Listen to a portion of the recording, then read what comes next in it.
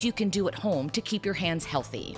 On our special town hall, Hope and Healing, Treating Hand Pain, we're going to look at some common and uncommon issues that can affect your hands. Plus, we have an expert panel to explore the problems and solutions. Next.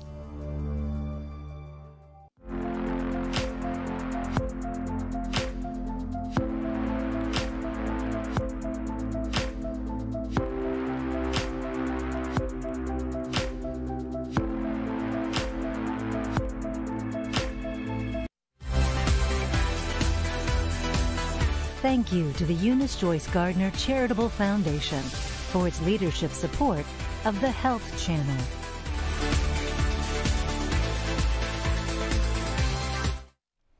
Welcome to Hope and Healing, Treating Hand Pain. I'm Olga Villaverde. We don't think about how complicated and serious a hand injury can be until something goes wrong. Here are some quick numbers. Up to 5% of the adult population is affected by carpal tunnel syndrome. Nearly 1 in 2 women will develop osteoarthritis in their hands by 85. Traumatic hand injury can cause up to nearly 30% of emergency room visits. So let me introduce our guests for this town hall. First, my usual co-host who is joining us virtually today, Dr. Michael Zinner. He's the CEO and Executive Director of Miami Cancer Institute and Baptist Health Cancer Care. Also, Dr. Elizabeth Wallet, Chief of Hand Surgery at Miami Orthopedics and Sports Medicine Institute. Dr. Matthew Treiser, Chief of Microsurgery and Extremity Reconstruction at Miami Cancer Institute. And Dr. Roy Cardoso is a hand and upper extremity surgeon at Baptist Health Orthopedic Care. A pleasure to have all of you with me today. Thank you. Thank you for having us. Thank you for being here. Now, before we begin, I'd like to remind you at home that if you have a question for our panel, all you have to do is email us to questions@allhealthtv.com. It's right there. That's questions@allhealthtv.com. So we have a lot to cover today. But first, I want to start with carpal tunnel. I think just about everyone has heard of it. So here's a short video. Take a look. Numbness in some of your fingers could be caused by a number of different reasons, and one of them is carpal tunnel syndrome. And this is basically the carpal tunnel ligament. The median nerve is this yellow structure. Carpal tunnel syndrome is pressure on that nerve. Many times the cause may not be apparent, but is associated with frequent repetitive movements. And patients will generally complain of numbness and tingling. It mainly happens at nighttime. If ignored, carpal tunnel can lead to difficulties doing everyday activities like dressing. Women have difficulty doing their bra, men have difficulty doing the top button on their shirt. Wearing a wrist brace at night can ease symptoms, and a steroid injection may help, although the effects can wear off over time. If neither works, the next option is surgery to open the tunnel and relieve the pressure. Dr. Wallet, let me start with you. Can you expand a little bit more on just what carpal tunnel syndrome is, please? Well, it's basically a compartment syndrome. In other words, the median nerve is traveling through a very narrow canal that the transverse carpal ligament covers. And the pressure goes up inside. And we've actually monitored the pressure and found it gets up to as much as 100 milligrams of mercury. And normal tissue, soft tissue pressure would be like 10 or 16. So this is an incredible increase in pressure there. That is caused by metabolism, hormones, genetics, and anatomy. So there's actually a gene 17 that can cause this. Anatomy with a small wrist and very big muscles can cause this, as well as hormones, which is why women tend to get this more than men, particularly up to age 45, 55. But believe it or not, men are kicking in at the 55 and up group because their hormones start to shift as they get older, and the metabolism. So if you can diminish the inflammation that you're going through a number of different things that you can take care of, that will improve stuff. Turns out not to be related to typing. Typing will aggravate it, but it doesn't cause it. And there's only one job that we've ever been able to link to causing carpal tunnel, and that is using a jackhammer. So you're hammering with a vibratory tool that has a great deal of power. Those people, that's a paper out of Australia, proved that a jackhammer is related to carpal tunnel in the workforce. But otherwise, we have not been able to do that. Thank you, Dr. Wallet. Dr. Treiser, let me bring you in. What are some of the symptoms people should be aware of? Because I've never had it, but I know my mother sometimes suffers in some areas of the hand, and sometimes I say, I wonder if that's carpal tunnel. How would she know? Well, every patient suffers from different symptoms, but some of the most common symptoms that patients report are numbness, particularly of the thumb, index, and middle finger. And they'll also report sometimes electrical sensations throughout the hand. They'll feel the loss of dexterity in the hand and the ability to, do fine motor tasks. And those are the most common symptoms. And often they occur at night, and patients note that they have to shake out their hands to try to get the symptoms to feel better. And Dr. Cardoso, when you have a patient coming in and they're saying, I'm feeling some of these symptoms, do they usually have it for a long time and they just didn't know? And have they waited too long? Or is it one of those things that they feel it and they come see you?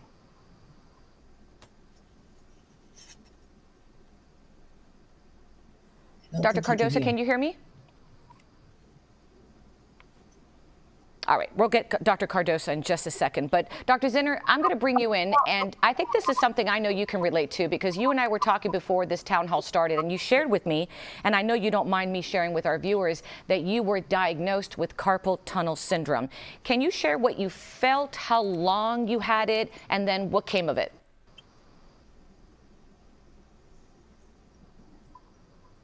So, Olga, that's correct. So I had been a surgeon for over 35 years, and I'd used my left hand to retract in surgery. And after a couple of hours of operating, I discovered that the three fingers on my hand were getting numb, and I'd actually had to stop the operation and recover before I could move on. I then got tested by motor testing and nerve testing, and found to have bilateral carpal tunnel. So I've had that experience before. And Dr. Zinner, just as a follow-up, did you have surgery?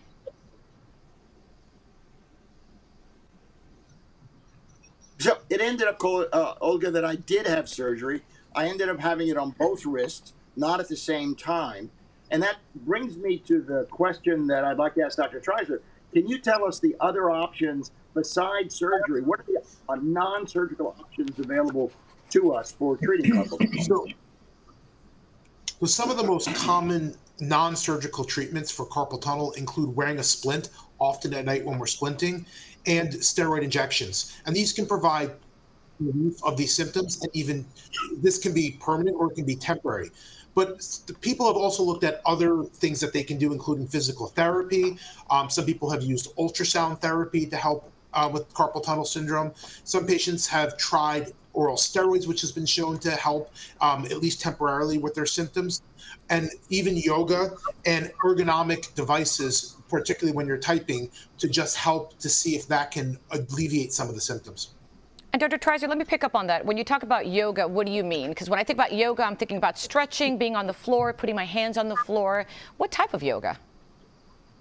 So people have looked at different types of yoga, whether it's the stretching, as you mentioned, trying to not necessarily doing downward dog per se, because that puts a lot of pressure on the carpal tunnel. Exactly. But doing just stretching exercises that can help kind of release the pressure that's on the nerve, as Dr. Willett said, that causes carpal tunnel to occur. And there have been some results that indicate that it can help, but it's still, people are still looking at it and really haven't come to a conclusion as to whether it's a viable non-operative or, solution as opposed to splinting and steroid injections. And Dr. Willett, let's talk then about surgery. If a patient needs surgery, and always that's the last resort, what can they expect, I guess, from the surgery and from the recovery as well? So a lot of people are worried that they waited too long to get the surgery, or that they can do a lot of other different things.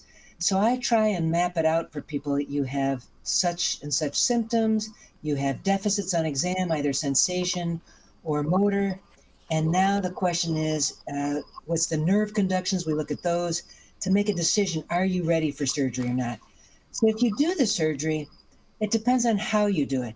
All roads lead to Rome. In other words, they're all the ways that we do it, 95% success rate with a 5% recurrence.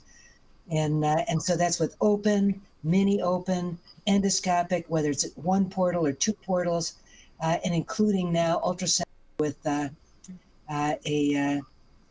special knife that you do it with ultrasound. And so you can do it through one small incision. And all of these ways allow you to return to work and to using your hand pretty quickly, with the exception of the open. The open method, which is a much bigger incision, so you end up with an incision coming along here, and that takes a bit longer for you to feel comfortable using. But most endoscopics, you can feel pretty comfortable right away. There's a number of times where people might make you afraid that waiting too long would lead to permanent damage. So I'm here to tell you, as a young hand surgeon, I knew I had carpal tunnel. But of course, I didn't have time because I had babies, I had surgery, I was every other night call, level 1 trauma. Well, who's got time? And I kept waiting and waiting, 7 years to finally get it done. Well, the good news about waiting that 7 years is that the endoscopics became available at the end of that 7 years. So I ended up doing both of my hands at the same time, and then was back to work within 2 weeks. And nowadays, people can really turn around within 1 to 2 weeks of getting back to normal stuff. And if you're typing in an office, you can actually get back pretty quickly. The key is elevate your hands, move them, take some breaks. If you have to remind yourself to get your hands up and move them, set a timer, like one of those oven timers at your desk or your watch, telling you every hour or so, get your hands up, move them, and then get back to doing what you want to do. So the recovery from this is very, very fast now, with the exception that there's scarring, and that scar takes time for that to heal in, and it's truly remodeling for up to a year. And so I had trouble cutting a wire in the OR for about 3 months and felt comfortable. But then 6 months before I could take a bolt cutter and cut thick rebar for external fixators that we put on for distal radius fractures. And so I tell those things to patients. The other problem is the longer you wait to do the surgery, and it's okay to wait, but it just takes a little bit longer for the nerve to come back. It has to wake up. And so I always tell people it's like a relationship. So it's like a child who left. It's the prodigal child. They left home. They didn't call. They didn't write. You don't know whether they're living or dead. Day of surgery, they show up at your front doorstep. Of course, you invite them in for dinner. After dinner, what? You all of a sudden have a relationship with this child? Did you hold their room like a shrine in perpetuity that child could walk back in and occupy exactly the same way the day they left it? Of course you didn't, and neither does your brain. This is brain plasticity. It's not going to leave these neurons doing nothing. They shift and do other things. So that all those relationships have to come back. So give yourself time, 1 to 2 years, to feel normal. It'll be there, it'll be functioning, but it won't feel exactly right. That's the relationship. Give it time. Thank you, Dr. Wallet. Thank you for your personal story and the examples. They were fantastic. We have a question from a viewer who says, I'm on the computer a lot, and I've noticed that after a day of working on it for hours, sometimes my pinky on my mouse hand feels numb. Is that carpal tunnel? So, Dr. Zinner, a few minutes ago, you were talking about your 3 fingers, right?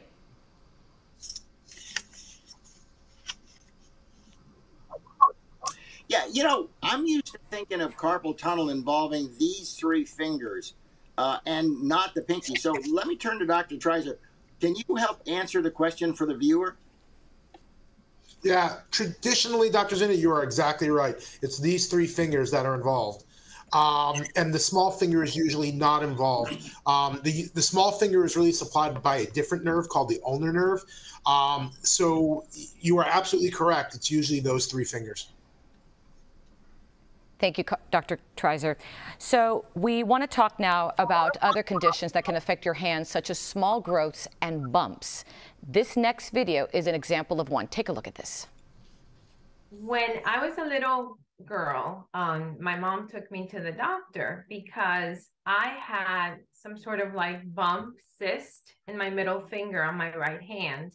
And according to my mom, I was born with it. So about 5 years ago, I realized that this was really bothering me in the sense that I would, grab things or pick up things or just bump into things. And I may, notice the pain or the contact, or I may not have, but then days later, I would notice that the finger was hurting, that specific area, and also that it was getting like purplish, greenish sometimes. I was like, I need to get this done because it was really bothering me. It was hurting a lot. Surgery was really like intense because even though it's not general anesthesia, which perhaps I would have felt better had it been general anesthesia, it was local anesthesia. there's a screen, and they put a tourniquet around your arm, and then they anesthetize that section or that area, and it's like really, really cold. It's almost like frostbite, and then it feels really, really warm, and you don't know what they're doing. It was bandaged like a boxing glove. So I didn't know what they had done. And I had to be with that boxing glove for about a month. And now it doesn't hurt. I have full motion.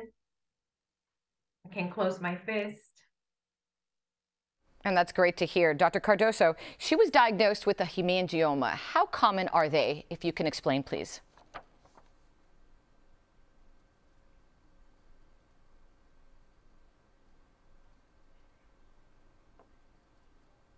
In the hand, they're relatively common. They're the most common benign tumor of the hand. So they do happen frequently, but they're not cancerous. They can be treated fairly easily. And doctor, as a follow-up, there are other types of cysts or tumors that can develop in the hand. Can you expand on that for me?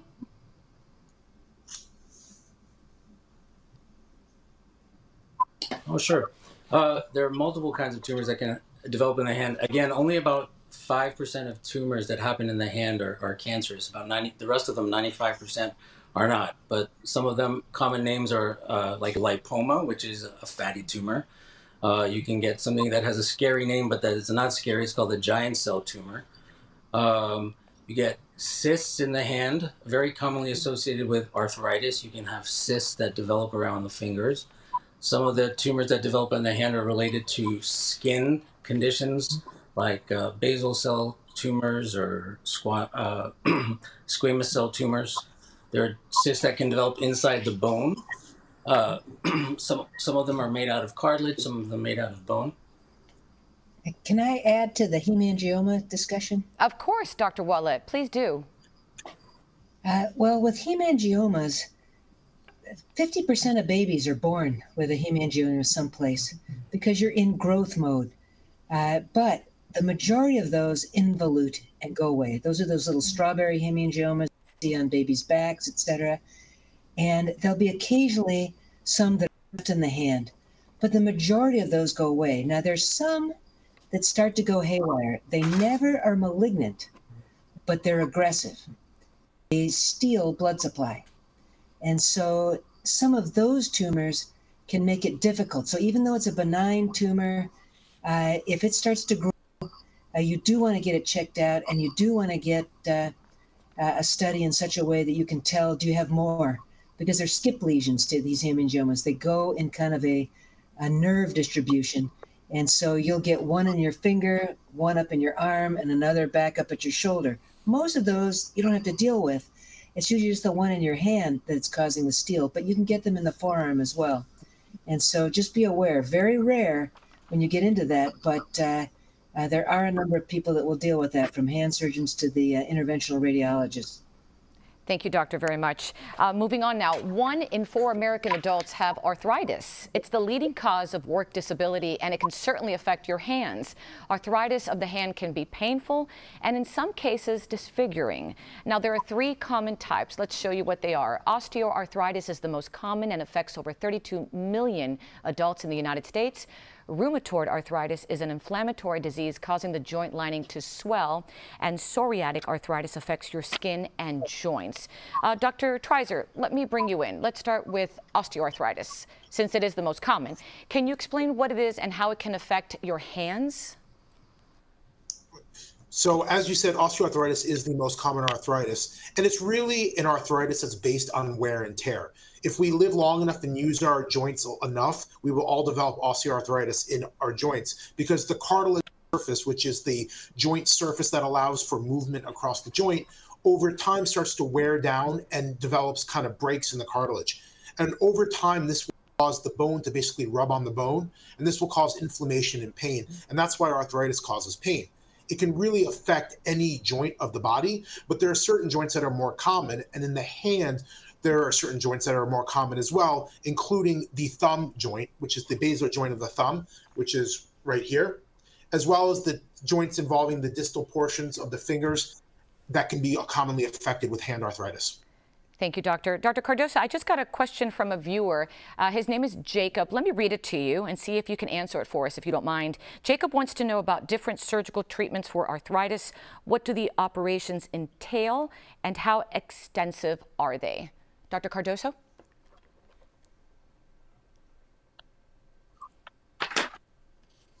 So there's a couple of surgical treatments for arthritis, depending on what kind of arthritis it is and which joint is being affected. So sometimes we fuse bones together. So sometimes the space between two bones is so severely affected that the only way to alleviate pain and to correct deformity, because sometimes arthritis does cause the fingers to become crooked, is to fuse the bones together. And then sometimes we're able to actually replace the joints with artificial materials, either metal or silicone. So essentially we create a new space out of an artificial material that helps to realign the joint and to give the patient some pain relief. And then sometimes, particularly at the base of the thumb, as Dr. Treiser was pointing out, we actually remove a bone and fill that space up with a tendon or some other artificial material to give that joint some space. And that also alleviates pain, but helps us to maintain motion. And Dr. Willett, let me follow up with you. What about non-surgical treatments for osteoarthritis? Can we expand on those? Yes. You can use splints, topical anti-inflammatories. That's kind of Western medicine. Injections, both steroid, and we're now moving into using more amniotic fluid and those kinds of things. That hasn't really been tested well enough yet to know for sure whether that's going to help, but it does appear that it's going that direction. The other thing is, and I tell people this all the time, and they ask me because I have hereditary osteoarthritis. And so you can see the lumps in my fingers, and you can see that my thumb is slightly sublux there, and there's a good grind if somebody puts their finger there. And if you look at my x-rays, I look as bad as most of my patients. There's almost no cartilage, but I move beautifully. And so what's the trick there? And I tell them, you got to lose weight. You have to lose weight. Why? Because fat is its own entity. It's like an organ by itself, and it makes leptin and a number of other hormones and things that cause inflammation, and they directly attack cartilage and joints. If you can reduce the amount of fat that you're carrying, you will reduce the amount of inflammation of your joints. Who makes fat? Just like the TV ad, cortisol. Who's making the cortisol? The liver. Why? It's under stress. Toxic. So two simple things that you can do is go organic, but like a heart attack. And so in your food and in your skincare, because anything you put on your skin, it's in your bloodstream. So you really want to try and clean up everything you can in your diet and in your skincare. The second thing you want to do to lose weight is no pattern. Pick 5 styles of eating, 5 styles of exercise, mix it up every day. Don't do the same thing every day, because if you do, sure, that first 10 days, we've all done this. You lose your 10 to 20 pounds, you're like, wow, this is really working. And then bam, the door shuts. Why did it shut? You told your body you were heading into an ice age. And it says, I got to conserve every calorie for 20,000 years of extreme cold. And as Homo sapiens, we have about 5 interglacial ice ages memory in us. And with our Neanderthal genes, you add another 10, because they lived for 1 million years across the 39th parallel of Europe and into Mongolia. So that's our genetic lineage, and that's what you're telling it. Don't tell it that. And so mix it up, no pattern. And those things will help. And I've had many people come back to me and say, I thought you were a little woo-woo crazy, but I was so desperate, I tried. And darned if you're not right. And so it does work. If you can diminish the inflammation in your life, it will help you with your arthritis. I think anything you would suggest I would do as a patient as soon as possible, Dr. Willett. Thank you so much. Another type of arthritis that can affect the hands is rheumatoid arthritis. Take a look at this. It can be hereditary, and women are 2 to 3 times more likely than men to develop it. Dr. Zinner, I believe you have a question for Dr. Willett. Let me turn it over to you. Yeah, Dr. Willett, let's expand a little bit on that. For our audience, can you expand on the difference between the rheumatoid arthritis and the osteoarthritis you just described? rheumatoid arthritis, there's a genetic component to it, but there's also a viral component to it. In other words, if you have a viral infection of some kind, it can trigger rheumatoid arthritis. And we were guessing at that before. We had an inclination. After COVID-19, we now know it can trigger rheumatoid arthritis. And we've seen a major increase in rheumatoid patients and their symptoms, et cetera. So the rheumatoid arthritis is an inflammatory response that directly attacks the cartilage. And with that, there's some very key patterns. In other words, your wrist starts to get the arthritis and it starts to subluxate this direction. So the whole wrist shifts this way. And when it does that, it starts to pull your tendons. So your joints go into ulnar drift and then go into flexion and dislocate volarly. So then you get this funny pattern that's rheumatoid arthritis, which can then go into this kind of a deformity with boutonniere deformities or swan neck deformities, and which is like that. And that's all because of the loss of the joint structures that stabilize those joints, and that is the ligaments and the capsule around, in addition to the cartilage, and then all the muscles getting tight and everything shifting. Whereas osteoarthritis, it's also got a genetic component to it. I blame the Scandinavians traveling all over. You can track their migration patterns through this arthritis pattern. Because it's both these knobs here, the knobs on your joints are forming because your cartilage is thinning. And when it thins, the joint then rocks back and forth. And so when it rocks, Mother Nature does not like instability. So she makes these extra knots here on the side to make the ligaments now have tension and stabilize out. And so that's what those are. And that truly is hereditary. And you can't really stop it. It's on the march. It's going to do its thing. Psoriatic arthritis is another variety of rheumatoid arthritis, but it only really attacks out here at the distal interphalangeal joints. And you can also have psoriatic skin issues, but that doesn't necessarily you always do. You can have the arthritis without the psoriasis and the skin patches. So for the osteoarthritis, I will tell people, please just wear a Band-Aid and use like Voltaren or Arnica or any of these anti-inflammatory agents. The Band-Aid will increase the strength of that joint 2 times. And we know this from the biomechanics lab. We know that if you just take a Publix brown paper bag and wrap it around the tibia, you will increase the strength of that tibia 2 times. So we don't need anything fancy. So just the Band-Aid is enough. Wear that at night. Wear it when you're typing and writing if you're having a bad day. So those things will help with that arthritis, and that's the difference. Rheumatoid is a whole nother ballgame. We're chasing that, but fortunately we've got the biologics. This is where you want to get hooked into a rheumatologist.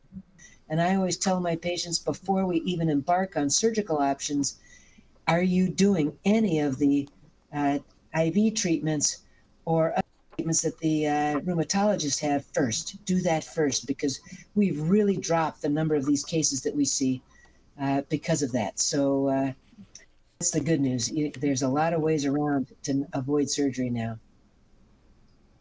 Matt, I have a question for you as a follow-up. Now, Dr. Dr. Willett just gave a very expanded explanation of rheumatoid and osteoarthritis. But I'm a patient. I'm a simple patient. I've got pain in my joints.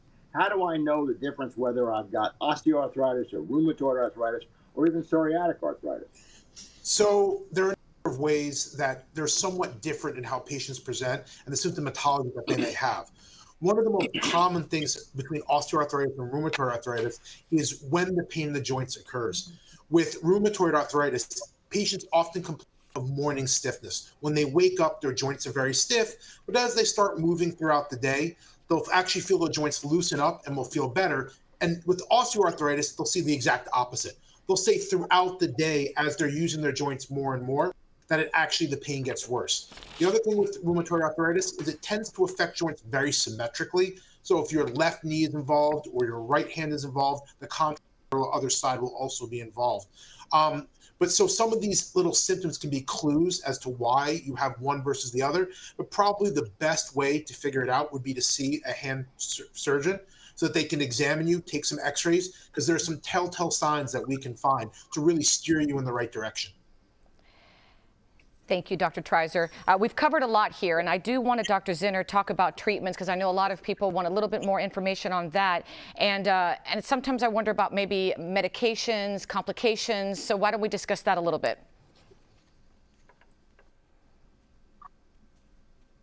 So let me turn to Dr. Willett on this one, which is, what are the treatments, the biologics you talked about, or the other treatments for any of the arthritides? Well, again, for osteoarthritis, you'd start with the basics of, let's say meloxicam or Celebrex. If you want to take a pill, you could also use a short dose of steroids, although we don't like to go steroids because they have their own set of side effects. And the same is true for rheumatoid arthritis. Steroids used to be one of the first lines with aspirin. And aspirin's still a great drug for even rheumatoid arthritis, but you really don't want to do the steroids as much as you can avoid them. And that's where I leave it in the hands of the rheumatologist. Methotrexate, and Humira, and all these different biologics.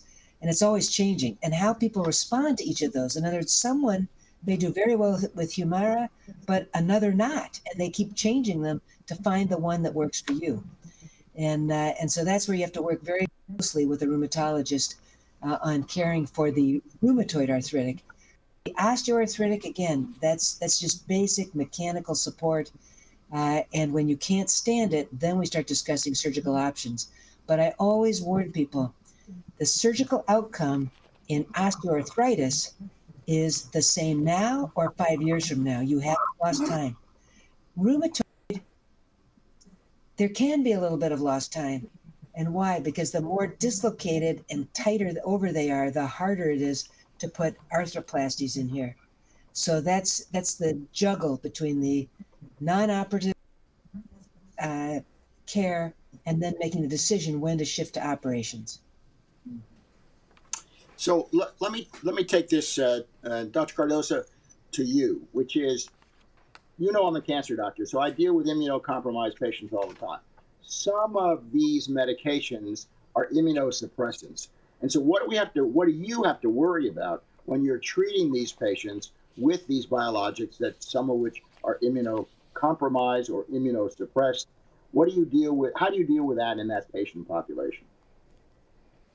So when it comes to surgery in particular, we have to be very aware of some of these biologics and their immunocompromised state, and the possibilities of wounds not healing or the possibility of an infection. And so sometimes we have to turn those medications off or taper the patients off these medications around the time that they're having surgery. And also have to inform those folks that they might be at an increased risk of having a wound problem or of having an infection. And so sometimes we give them home antibiotics, where in a person who doesn't have those medications, we might not. Also, if we are doing something where we're fusing bones together, it sometimes takes twice as long for those folks for their bones to fuse together, and we have to keep those things in mind and taper expectations in those patients. Thank you, Dr. Cardoso. So I want to talk about accidents at work or even around the house. They can be extremely dangerous and debilitating. It's happened to me. Cooking, exercising, yard work are just a few activities that can lead to some pretty serious problems. According to a 10-year analysis by the National Institutes of Health, nearly 650,000 cases of a hand, finger, or wrist injury were treated in an emergency department. Dr. Zinner, I'm actually going to go to you because you've obviously been in the ER many times in your life. This is a common problem. And I'm even going to bring up what happened with the bagel on that Sunday. The frozen bagel, the avocado. I mean, there's accidents that happen. And that's, by the way, that's what happened to me. I'm just going to let you know that's what happened to me. I want to believe, but yeah. Well, let me turn to Dr. Treiser. So, Dr. Treiser, all surgeons I know have spent time in the emergency room. What's the most common injury you see when you go to the emergency room or get called to the emergency room? Well, hopefully we're spending time treating patients and not as a patient. But Now and then things do happen. The most common injury that I usually see around here, particularly now, is somebody who trips and falls on an outstretched arm and suffers a wrist fracture. But knife injuries from cooking in the house are got to be a close second, where patients accidentally, as mentioned, cutting a bagel, cutting an avocado, just trying to slice a mango. Fruit can be very dangerous and can result in severe hand injuries. Thank you, Dr. Treiser. Dr. Willett, I'm going to talk to you about this too, because I know you have some examples. You've seen this as well. And I remember it happened to me. I was actually cutting a frozen bagel, and it wasn't that bad, to be honest. But I had a friend of mine who really did do a lot of damage to her hand. What to do? What have you seen? Give me your insight, if you don't mind. Well, anything where you're holding an object and you've got a knife and you're cutting it, you can see how you could cut the non-dominant hand real easy. It's just pick a finger. And the trouble is that even just a sharp knife stabbing in here can catch both flexor tendons and or nerves. So I've seen people literally cutting labels, tags off of fishing lines, and then stabbing themselves and cutting both nerves and the two tendons. And so when you get those situations, now they instantly can't flex the finger, and they recognize right away something has happened. On the other hand, let's say they just stabbed it and bled in the area, so they can still move, and there's a questioning, kind of like, well, did I do something wrong? Is something bad here? And so the bleeding can actually cause some issues that sometimes you just have to wash out the bleeding in order to get the tendons to move. And so there's all different levels of things that you can do, including literally just amputating the finger, and then you got to sew it back on, and that's Treiser's specialty. I used to be mine. Now it's his. Indeed, it is. Dr. Cardosa, your thoughts on this as well? I'm sure you've seen it happen in the past as well.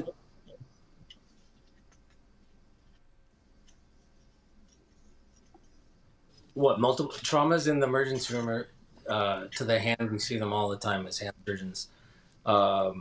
Fingers being cut, like Dr. Willett had mentioned, and Dr. Treiser as well, and then terrible fractures that are sometimes open that needs to be debrided and cleaned out right away. So yes, we see a lot of these injuries on a frequent basis. Olga, I'd like to ask Dr. Treiser a follow-on question to that, because we've all, not we all, but many of us have been in the emergency room where we've seen traumatic amputations of fingers, obviously a terrible consequence. But when do you know, or how do you know, when to try to sew that back on and when not to sew that back on? I realize that's a consequential traumatic event, but you're also on the receiving end of that and have to make some tough decisions. Yeah, it's a difficult problem and a discussion has to be had with the patient. There are a lot of things that go into deciding whether or not to put a finger back on, which we call replantation. Things like how many fingers are off. Is it one? Is it multiple? Which finger is off? You would think that it wouldn't matter, but it does. In terms of the ultimate hand function, some fingers participate more to the hand function than others. For example, you lose a thumb, you lose 60% of your hand function. So that's very important to put that back on. The other things are patient factors. What is their occupation?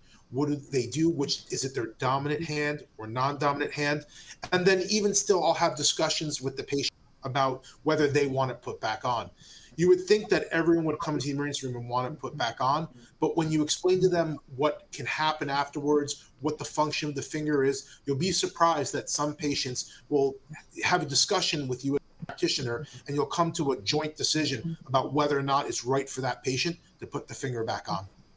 And you have to explain to them that there's going to be a lot of rehabilitation afterwards, because putting it back on sometimes is the easiest part of it. And it's the rehabilitation afterwards and getting that finger functioning again later with the rehabilitation and the therapy that really makes or breaks the success of that operation.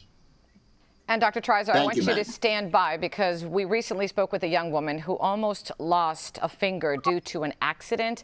We have her video, but we want to warn you that some images may be disturbing. Take a look, and we'll talk to Dr. Treiser right after.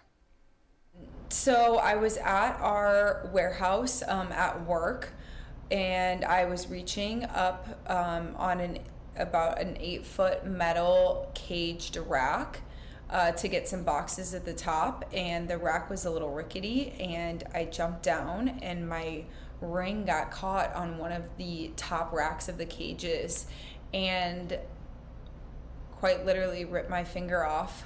I had what's called a complete degloving, so my finger was completely off. I ended up finding Dr. Roger Corey out of Key Biscayne, who was absolutely the only person that agreed to reattach my finger. He spent 8.5 hours doing this surgery and reattaching my finger without any reassurance that the surgery was going to be successful. I had a huge cast for months and months. He did a couple other surgeries to add some skin grafts. I was really lucky. I feel like 1 in a million with getting my finger back. I can bend, it's this middle finger here, and I can bend it almost all the way. I fully can't make a fist, but I can get it pretty far down there. But I can bend it straight, I can hold things, I can grasp things. It's been crazy, and it actually looks pretty great too. Can't complain. Oh my goodness, Dr. Treiser. I cringed when I saw that, and yet look at her, thank goodness. Your reaction? I mean, it's a great story. Those is. injuries are some of the worst. They actually have a name for it. It's called a ring avulsion because it's not an uncommon injury. People on their ring finger catch something, it just gets stuck, and it kind of rips the finger off. And it can be one of the most devastating injuries, and that's an amazing outcome. And, you know, it just shows what with good hand surgery and, you know, with a patient who is compliant with their post-operative care like she was, that you can have good results. But sometimes not every patient is a candidate for putting that finger back on like she was. But it was a wonderful story. And can I add to this? Of course, Dr. Wallet. One other thing that happens is when people are walking their dogs or they're leading their horse, and they'll wrap the lead or the leash around a finger. This is when it also happens. Don't do that. Don't wrap it around your wrist. Don't wrap it around your thumb, because thumb avulsions occur that way as well, and they're very difficult to get back on. And even though this young lady did it, that's such a wonderful story, but it is not a common story, because it's one of the reasons why we say with ring avulsions, sometimes better to do a resection, which is just to remove that entire finger, then you close the whole hand, and they work very well. And a stiff, painful finger in which you've tried to do that replant, and now you're a year and a half in, and the finger's very stiff and painful, you still go to an amputation. But people can function very well with that. Absolutely. Actually, I want to go to Dr. Cardoso as well. Dr. Cardoso, any advice you would also give to people in terms of just protecting themselves from these injuries?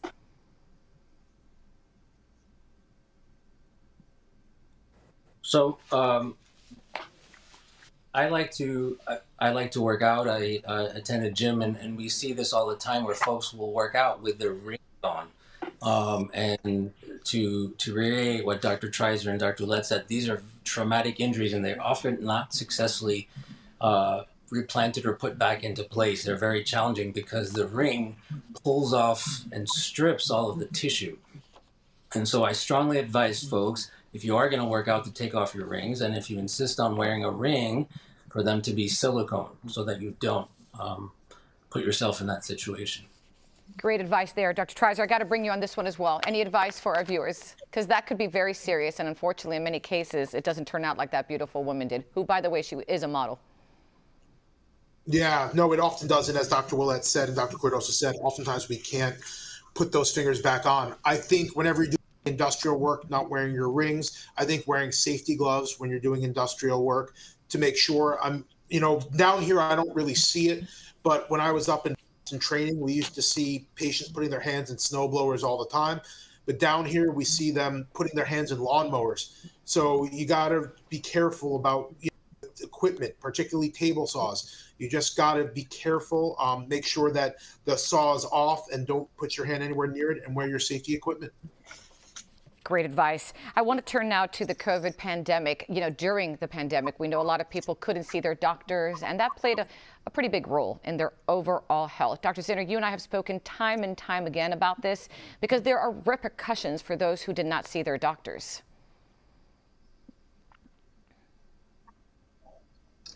So you all know on this call that I've been involved with cancer, and we know that during COVID, there were delays in diagnosis of cancer, and we know that about cardiovascular disease, and it's led to some important but not so good outcomes because of that.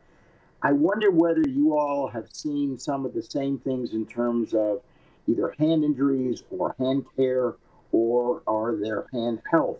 And let me first turn to Dr. Wallette. Have you seen any effects of what's happened during COVID as it affects you and your profession? Well, we haven't seen it in clinic, but we also said that we were going to show up to clinic every day in spite of the lockdown. Now, we showed up as emergencies. Okay, so any emergency could get to us.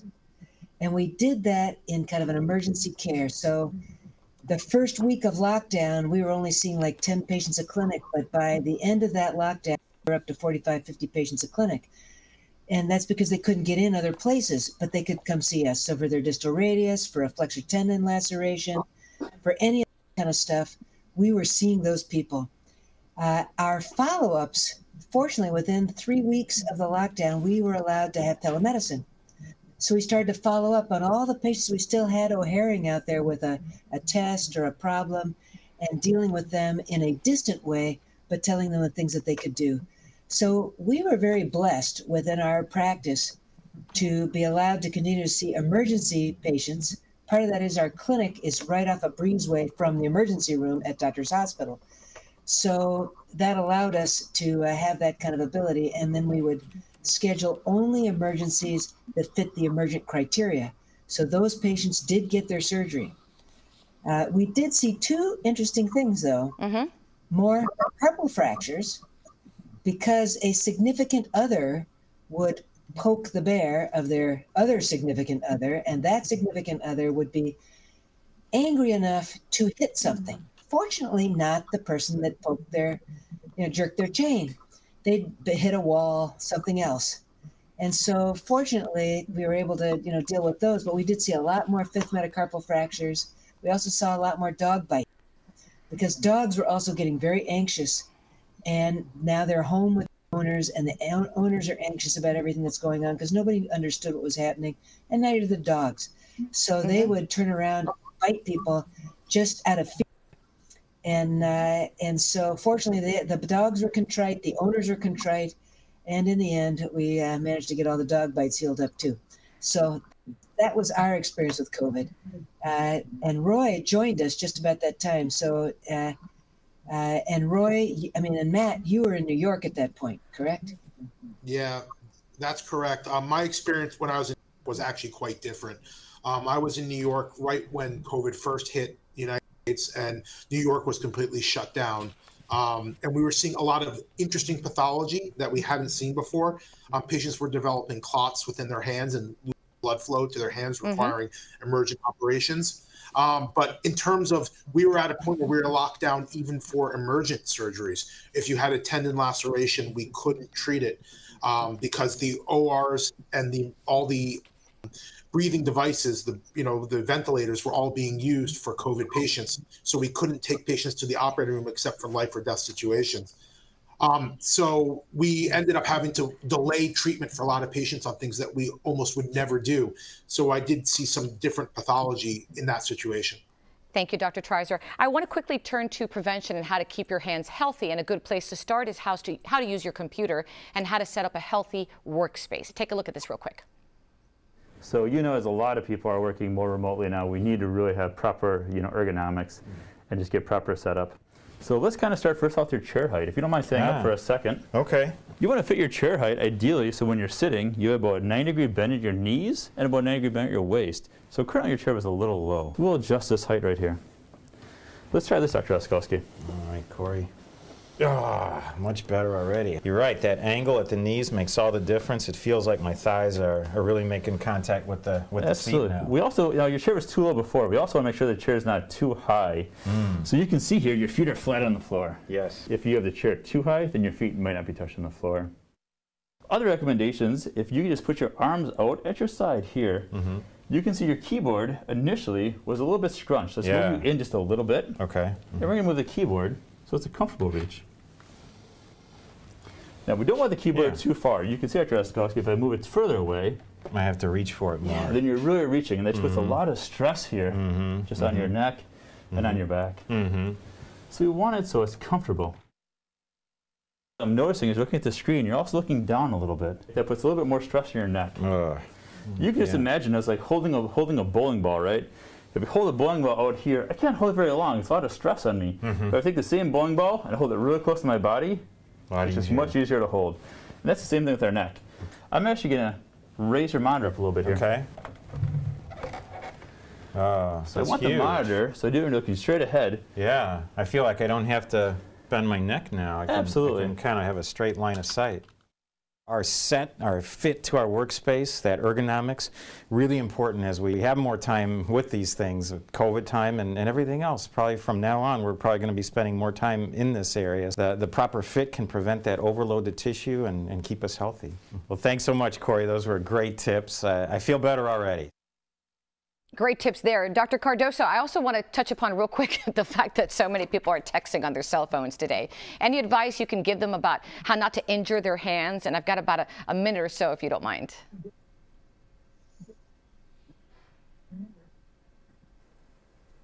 So being aware of your posture while you're doing so. Folks spend so much time on their cell phone. Perhaps they're hunched over. Perhaps they're overusing their thumbs. Think about getting a tendonitis in the thumb, but also worrying about your neck position, worrying about your back position, worrying about whether your elbows are in sort of a bent and pinched position for long periods of time. All of those things can affect your nerves and your tendons. Thank you so much, Dr. Cardoso. We've covered so much in this town hall, and I really want to get final thoughts from everyone as we wrap things up. Dr. Cardoso, let me start with you. Final thoughts, please.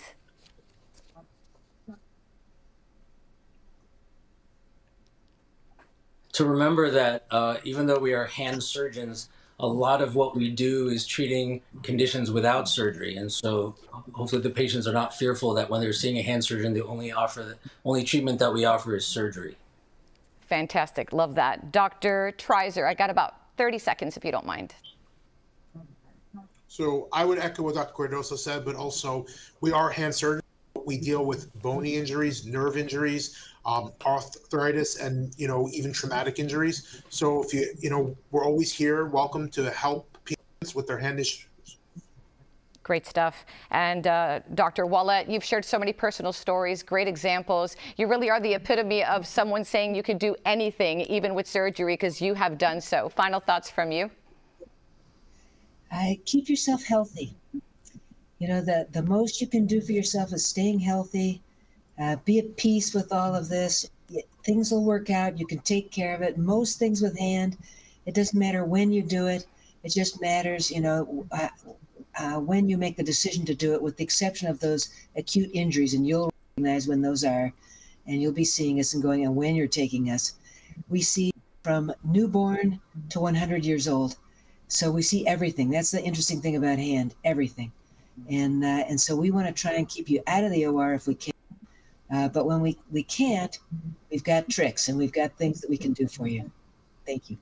And we have great doctors like all of you, which is fantastic. Of course, Dr. Zinner, my co-host, who is virtual today. Final thoughts from you. Well, an incredibly important topic, a very common problem, and I'm glad we had such a wonderful panel tonight. Thank you all. Been very helpful in sharing your information. Thank you. And I will say I got a quick viewer question. So Dr. Wallet, I'm going to throw it to you. I'm going to give you 10 seconds to answer, but this person wants to know, do anti-aging creams really work on women's hands? True or false? Dr. Wallet, you got about 15 seconds. True. They do work. I'm 71 this year. They work. Well, there you go. That person now knows. And I'm assuming they work for men as well. They do. Thank you so much. I want to thank our panel for joining us tonight. Thank you so much for your time and, of course, your insight. Dr. Zinner, thank you so much for always joining me on these town halls. I hope to see you right next to me next time.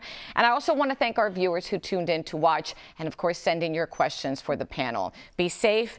Be careful with those frozen bagels and those avocados like they've just told us. And always, always call your doctor. I'm Olga Villaverde, and we'll see you next time. You take care.